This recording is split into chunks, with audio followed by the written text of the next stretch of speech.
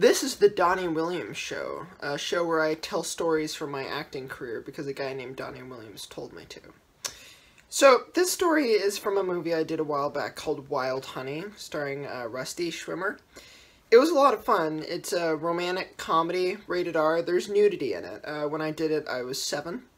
It was a good time. So, what happened, my story, was I was playing a kid chef who had no lines, and I was like, I don't want to be in a movie with no lines.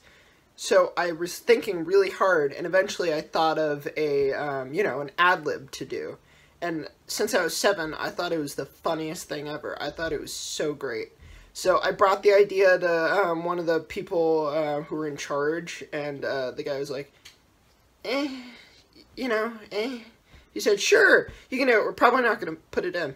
I was like, yes, this means I'm going to have a line in, and I'm going to become famous and stuff. Oh, God! God! No! Ah! So, what happened was, after I, no! Get off it! Get off it! Ah!